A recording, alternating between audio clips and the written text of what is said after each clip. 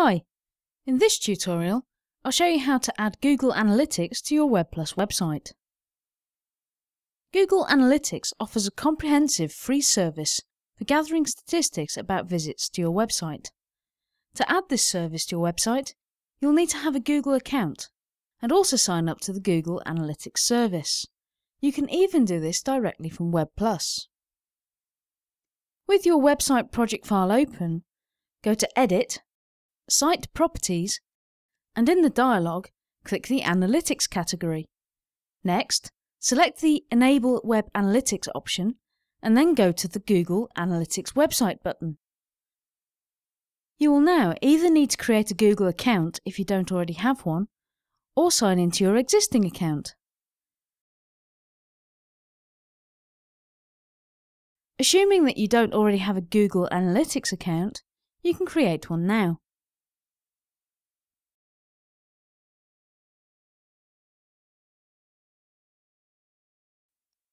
You need to type your website URL into the box provided. If you have more than one website, you can add these later. It's important to take the time to set your privacy preferences and to read through the terms of service for your country before you agree to them.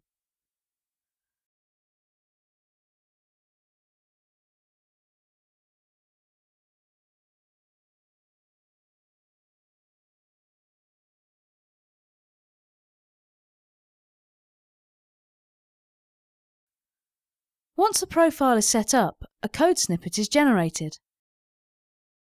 This needs to be copied, and then in the WebPlus project file, the code should be pasted into the Analytics section of the Site Properties dialog.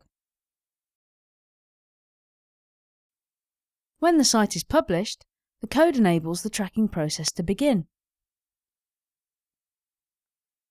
To analyse the statistics, you'll need to log into your Google Analytics account and then choose a report from the list.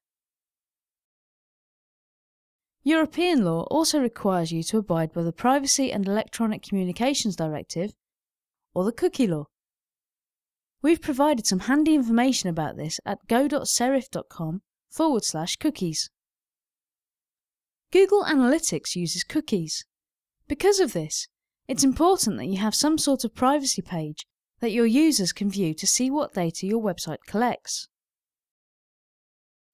In Google's UK version of the Terms of Service, there is a short paragraph which you can copy and paste into your website.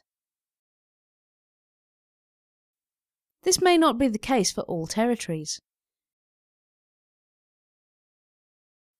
That's all for this tutorial. You'll find more information in the How To tab, WebPlus Help, and our other online tutorials. Thanks for watching.